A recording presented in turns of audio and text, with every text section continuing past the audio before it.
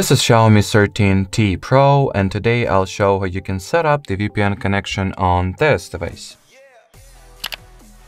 So to start, you'll need to launch the Play Store and install the free third-party app called Turbo VPN.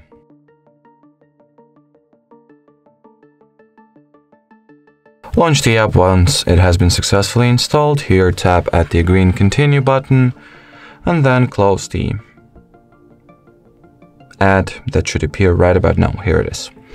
Now, in order to finally install the VPN connection, you can tap at the caret icon over here, then confirm or accept the connection request, and the VPN has been successfully connected to. While at it, you can reconnect yourself to some other specific country or even specific city as well, just like so.